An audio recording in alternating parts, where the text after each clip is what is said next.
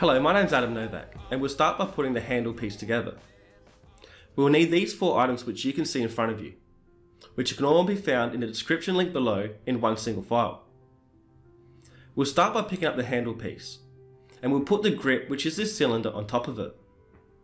Remember to put the small side of the cylinder end downwards onto the handle so that it accommodates the beveled edge. We'll then put the clip on top of it to hold the grip into place, so that it rotates freely around its axis. The next thing we need is to put the axle piece that holds the actual driving gear itself. This has a flat edge to it so that it can drive the gear, and a corresponding edge on the bottom end which we need to insert into the handle piece itself. Remember, this flat edge needs to be facing the grip when we insert it. When this is printed, there's often a bit of squishing on the bottom layer, and I like to remove this using a bit of sandpaper, and then the excess again with my fingernail.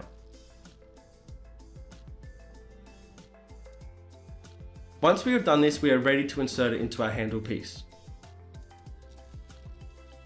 Since it is so important to get a right angle, these will be quite permanent fixes. What we'll need to do is to put our handle onto a flat object and to actually hit it in physically with a hammer.